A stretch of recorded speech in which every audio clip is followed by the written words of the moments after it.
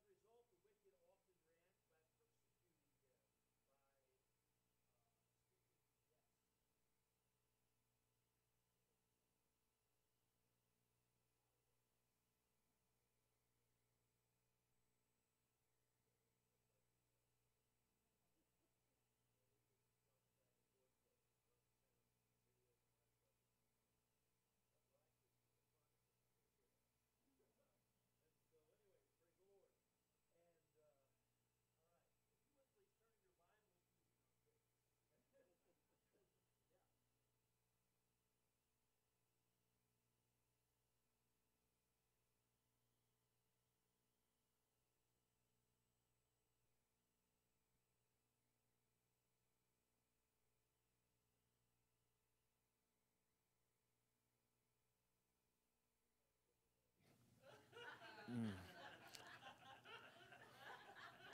right. Amen. All right. Praise the Lord. God is good.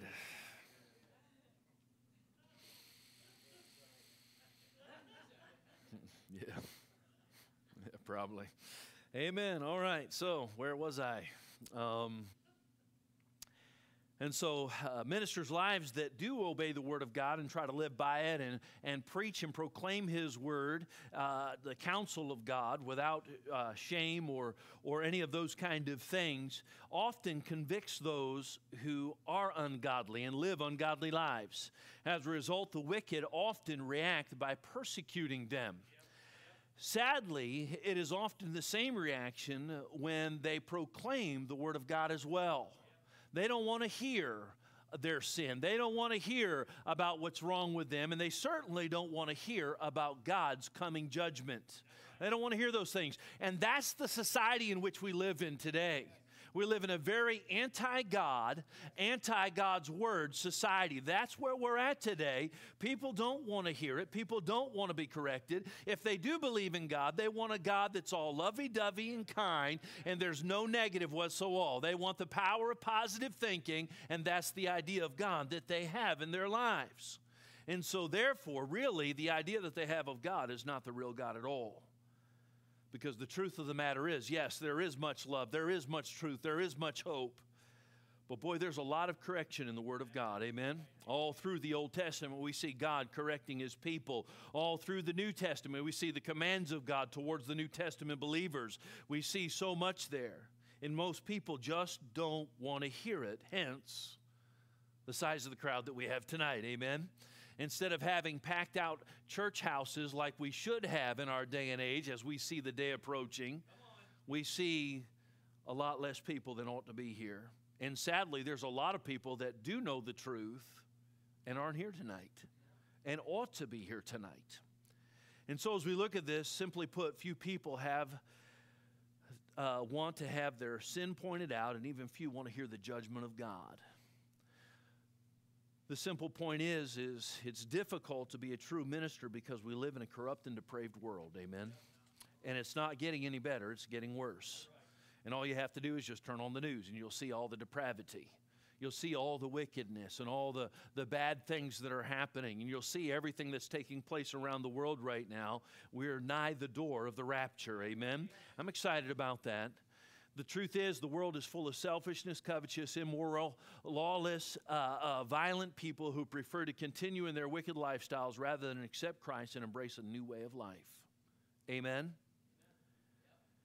And so, you know, it's kind of like this, you know. A lot of people want to say they're a Christian, but saying it don't make it so. Amen? A changed life is what truly shows whether somebody's been born again or not. And so, as we look at this, if there was ever a preacher who had a tough calling, Ezekiel was one of them. Ezekiel was one of those men that had a tough calling on their life. God called Ezekiel to be a very special prophet. His ministry would be special in that he would focus primarily upon the deeply discouraged Jewish exiles in Babylon.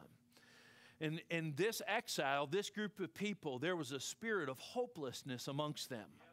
They felt hopeless. And here's the reason why. They were in exile. They had been taken captive. They were children of the captivity. And so the group that Ezekiel was with was a part of the second deportation. So this group that was a part of the second deportation experienced the first deportation.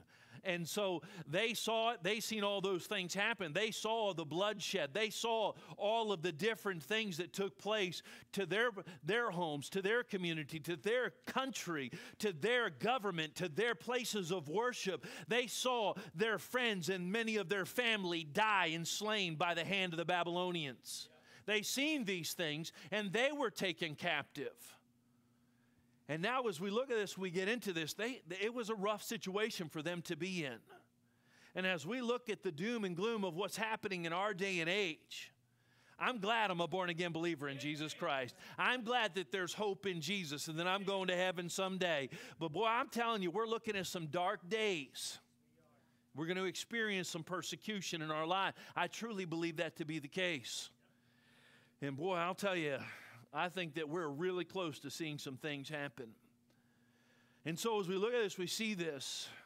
We see in chapter 1, God begins to prepare this man of God by giving him the vision of God's glory. And boy, what a blessing that is, amen? It's a wonderful thing to have the call of God on your life, but it's a wonderful thing when God confirms that call with something special.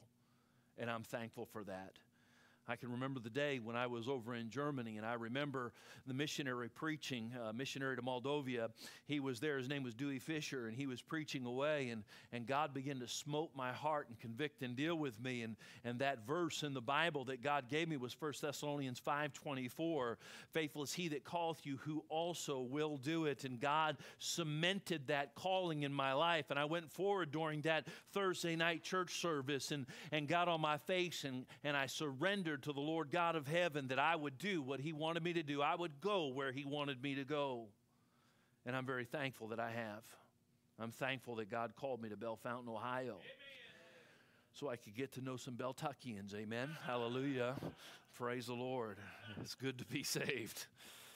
And so, even in the worst of circumstances, God still reveals himself and God still calls. I'm thankful for that, amen. I'm glad that God still hears and God still speaks. Let me ask you, do you have a vision? Let's look at some opening thoughts of the book of Ezekiel. The first thing I want you to notice, number one, the age of Ezekiel.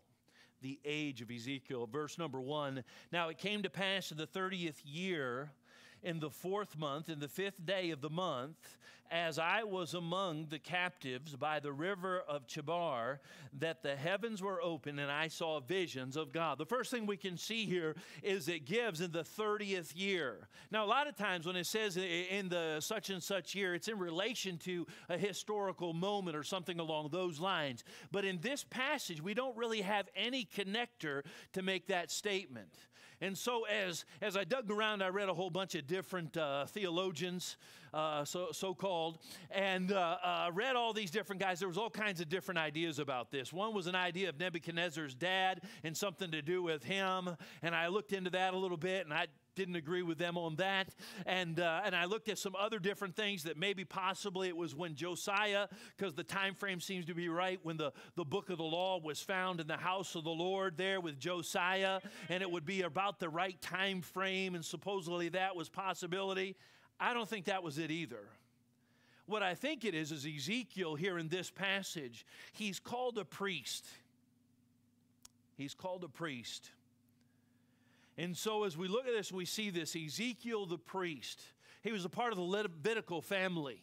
And he was supposed to be serving in the temple of the Most High God. Amen? He was supposed to have his course just like John the Baptist's father did. And he was about his course when he had the vision from God. And the angel came to him and told him about John the Baptist. Are you with me? And when that course started, when they were at the age of when they would be, it was 30 years old. Go ahead and take your Bibles, if you would, please, and go back to Numbers chapter number 4. I want you to see this. Numbers chapter number 4. Amen. Numbers chapter number 4, 30 years old.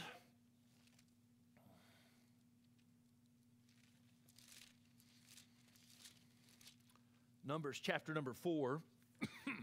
The age of Ezekiel. Numbers chapter number 4. Look at verse number 1. When you get there, say amen.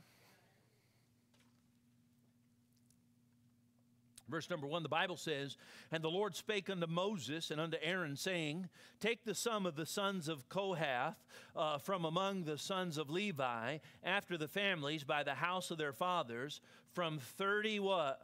Years old and upward, even until 50 years old, all that enter into the host to do the work in the tabernacle of the congregation.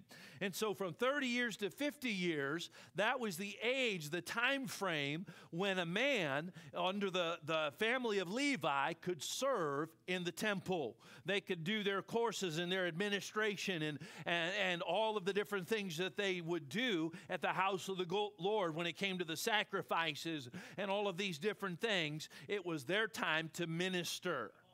And so as we look at this, he was most likely referencing his age. Okay, and so 30 years old. Look at verse number 23. It reiterates, it's in verse number 23. And it says, from 30 years old and upward until 50 years old shalt thou number them, all that enter in to perform the service, to do the work in the tabernacle of the congregation. Now in Numbers, they had the tabernacle, the tent that they traveled around with.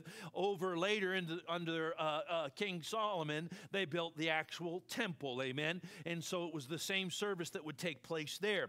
And so we see in Ezekiel chapter number 1, now it came to pass in the 30th year. I believe Ezekiel is referencing his age. He's 30 years old. And I'll explain that a little bit here in just a moment. I also want to note something else.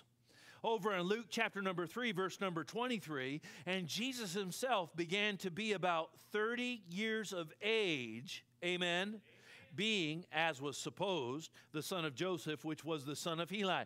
And so Jesus, when he started his public ministry, he was 30 years of age. And I believe that we can see some pictures of Ezekiel in reference to Jesus Christ. And we'll see that throughout the scriptures in the book of Ezekiel.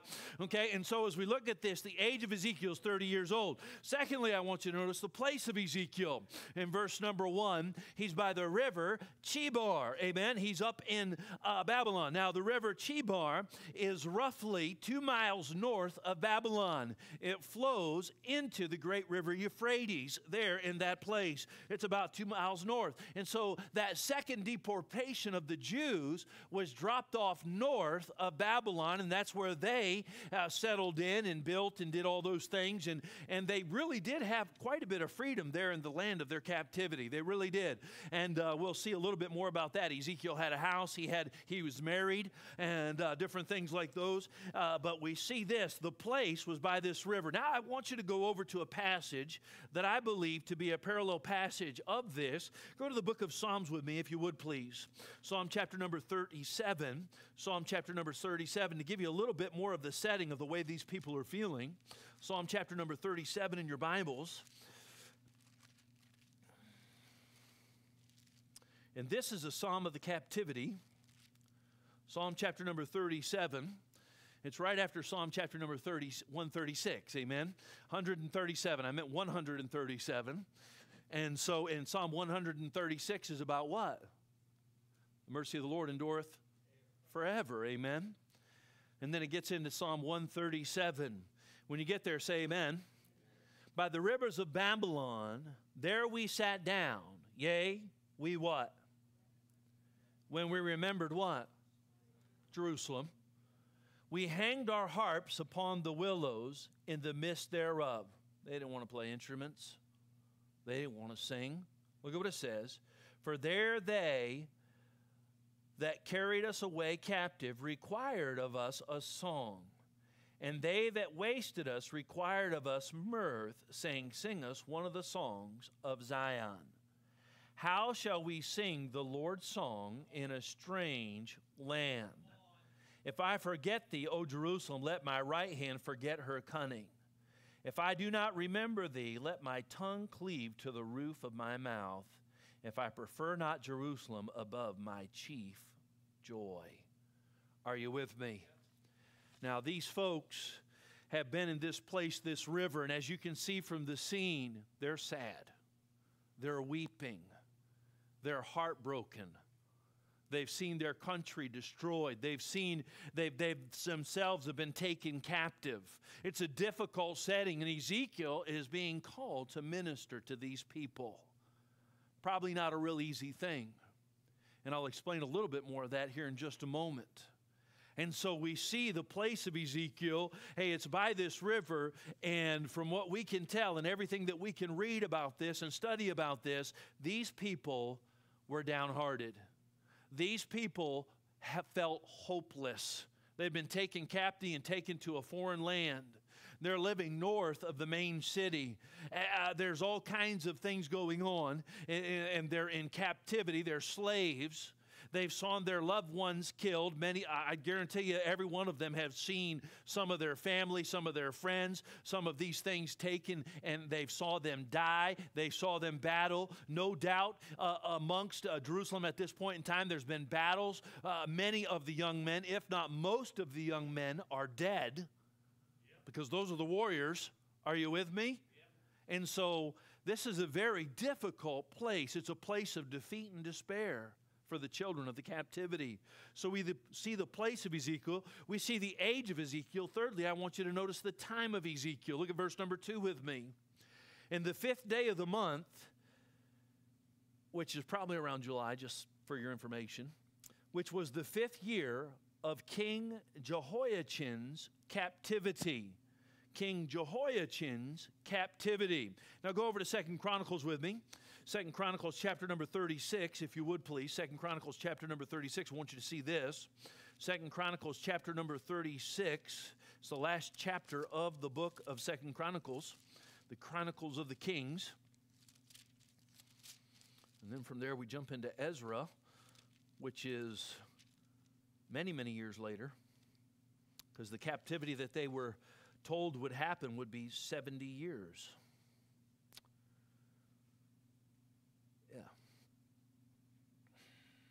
Chapter number 36, if you would look with me at verse number 8. If you're there, say amen. Now the rest of the acts of Jehoiakim and his abominations which he did, and that which was found in him, behold, they are written in the book of the kings of Israel and Judah, and Jehoiachin his son reigned in his stead. Jehoiachin, which is mentioned in Ezekiel, this is the king, was 8 years old when he began to reign. Man, can you imagine having to become king of that mess? Amen. And he reigned how many months?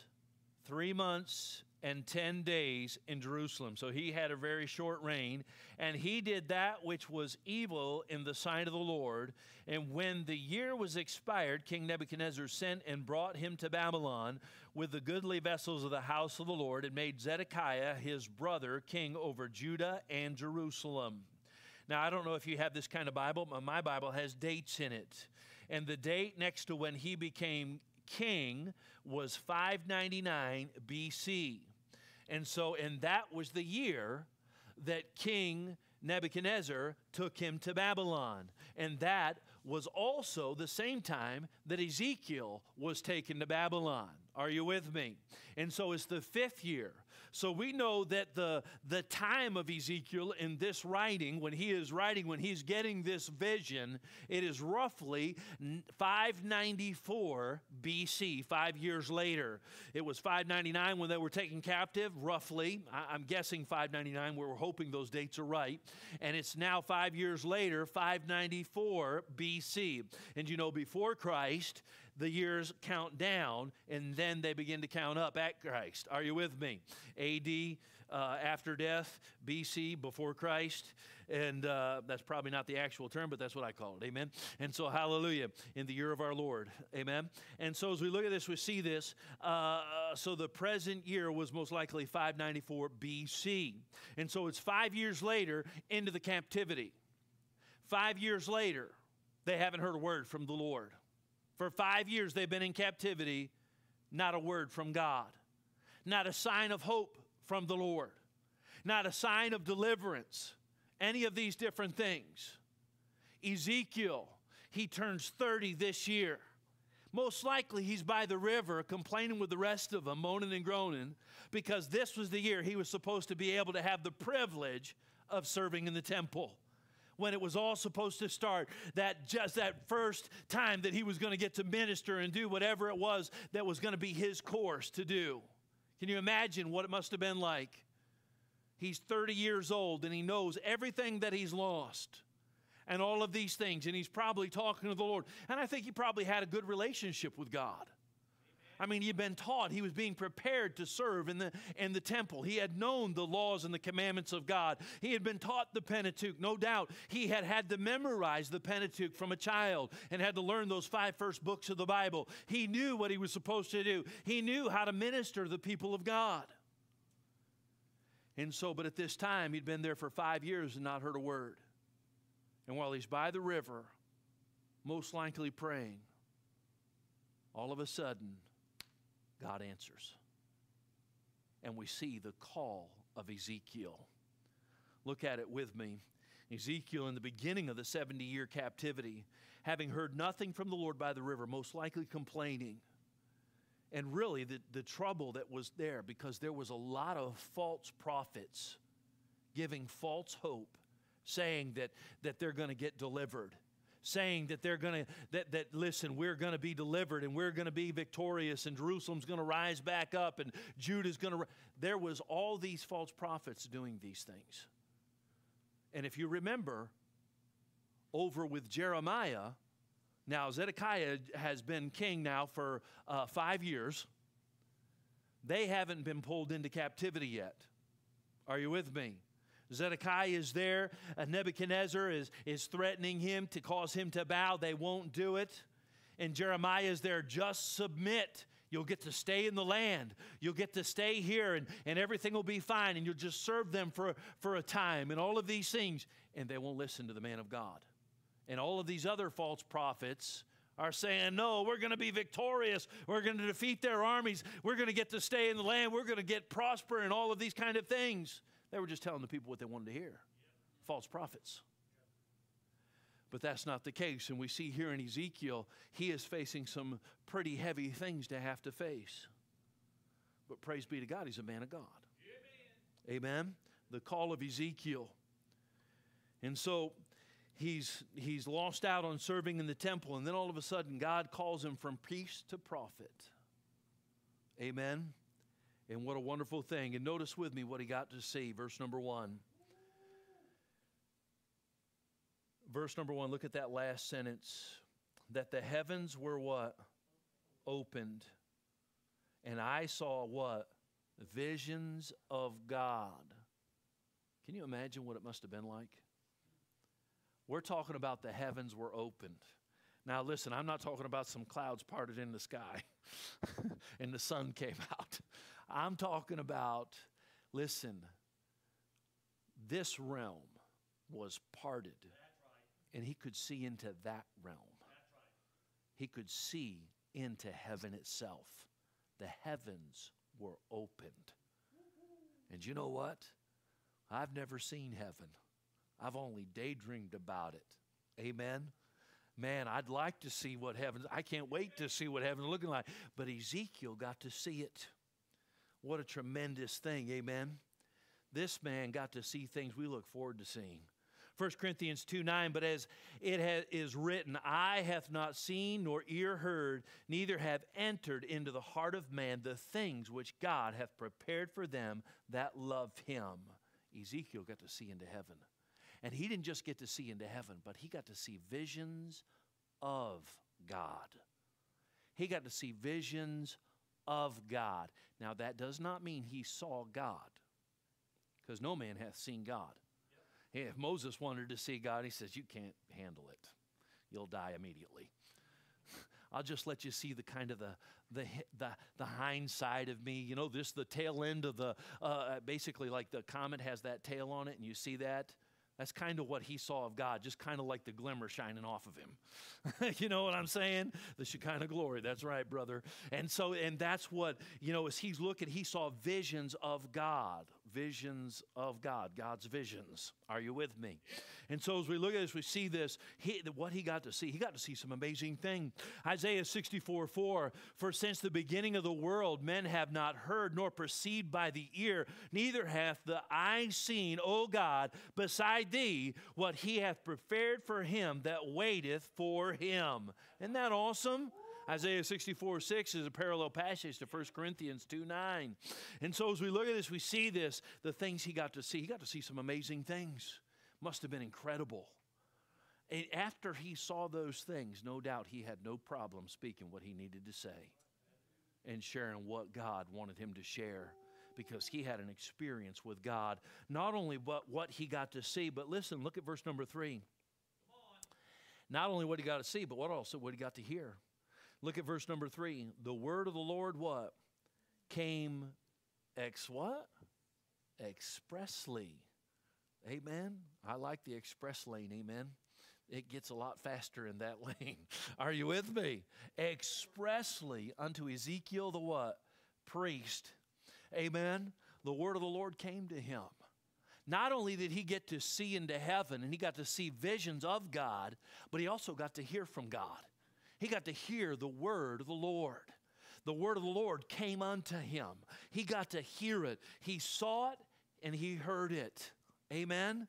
And I'm here to tell you something right now. I am so thankful that I may never physically see God, but I can still see him face to face. Amen. Man, I'm telling you something right now, because when I can look in the Bible, I can see my Jesus. Well, I can see what he has for me. And you know what? The word of the Lord came to Jim Frost, and I'm glad it did, because I got born again that day, amen? I got to see Jesus, and I got to understand about salvation, and God moved, and Jim Frost got born again. Man, I'm thankful for the call of Ezekiel. He got to see some things, and he got to hear some things. He heard the word of the Lord. What a blessing that is. Man, we're talking about something that's never going to fade away, something that's never going to perish. Amen. Listen, you think about the vision he saw, it's never going to rust. Hey, listen, we're going to talk about the things that he saw later next week. But, man, I'm telling you something, that's an amazing thing.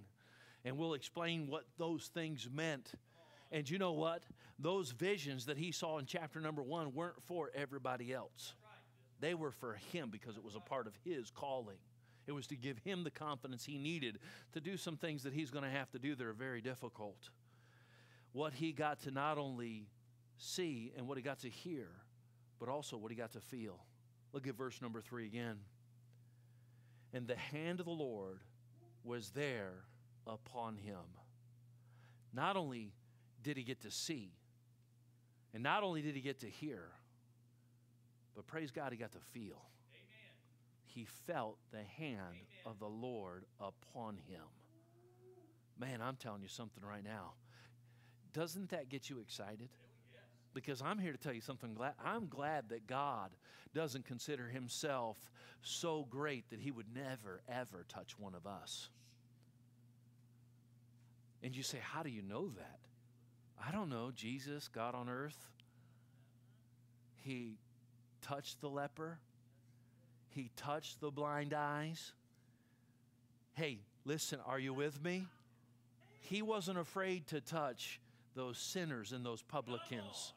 Hey, listen, God wants to put his hand upon you just like he did Ezekiel, amen? He wants you to be able to feel his presence. Man, it's exciting to know that God wants to put his hands on you, amen? I'm telling you something right now. I just know from the bottom of my feet, top of my head, someday I'm going to get to hug Jesus.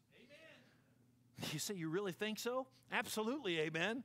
I'm telling you something right now. Can you imagine what it's going to be like getting to hug the Lord Jesus Christ, the King of Kings and the Lord of Lords? And that, hey, listen, I don't know about you, but the church is his bride. Yes.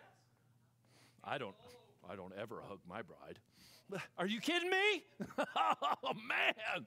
Can you imagine what it's going to be like? The Lord loves us. And these people that had been disobedient and ungodly, they were there because of their rebellion against God as a nation. They were in a bad place. And you know what? God raised up a prophet who was a priest so that he could send a message to them to let them know some things. And boy, that was the message of Ezekiel. Get right with God. When all these other people, these false prophets were, oh, God is good. He's going to deliver us, and we're going to get out of here. No, we've already read. The Bible's very clear. They were going to be in captivity for 70 years. They weren't getting out until those 70 years were over.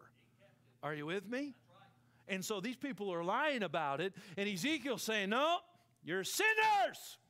You need to repent and get right with God. You broke His law. You didn't keep those 7 years of letting the land rest like it said in the law. That was one of the sins that they had done. They just planted every year over and over and over again, and they never had the Sabbath of the land. Why? That's exactly right, because they wanted the bucks, amen. They didn't let the land rest. They didn't do all kinds of things. They were worshiping false gods. What was Jeremiah trying to tell them? Don't believe in the Queen of Heaven. And that's what they were worshiping in Jerusalem. And boy, I'll tell you, the Lord God in heaven, He doesn't share His glory with anybody. And what he got to feel? The hand of the Lord was upon him. Isaiah 50, verse number 2, wherefore, when I came, was there no man? When I called, there was none to answer. Is my hand shortened at all, that it cannot redeem? Or have I no power to deliver? Behold, at my rebuke I dry up the sea. I make the rivers a wilderness. Their fish stinketh, because there is no water, and drieth for thirst. Listen, is the Lord's hand shortened? Isaiah 59:1, behold, the Lord's hand is not shortened, that it cannot save, neither His ear heavy, that it cannot hear. Amen. Numbers 11:23, and the Lord said unto Moses, is the Lord's hand waxed short? Thou shalt see now whether my word shall come to pass unto thee or not. God's word always comes to pass. Amen. Jeremiah 32:17, ah, Lord God, behold, thou hast made the heaven and the earth by thy great power and stretched out arm, and there is nothing too hard for thee. Amen. There's nothing too hard for our God. You say, I just don't know. I just don't know if God can get us out of this, or I don't know if God can work in my family. I don't know if God can get a hold of that individual. Well, I'll tell you what, all you got to do is ask. Yes. The Bible's clear. His hand is not shortened. Listen, God can slap around that filthy sinner until they're willing to wake up. Amen. I'm telling you right now, God can. You just got to be willing to. That's right, brother. You sure are. Amen. And so, hey, listen, I'm telling you right now, God's hand is not shortened that it cannot save. He is still in the saving business. He's still in the working business. He's still getting a hold of people and calling people and saving people. Listen, the bottom line is God's not dead, and He's not done. If He was done, we wouldn't be here. Amen? He's still at work. Don't give up. Don't give in. Keep on fighting, because some things are worth fighting for. Amen? Everyone standing, every head bowed, every eye closed.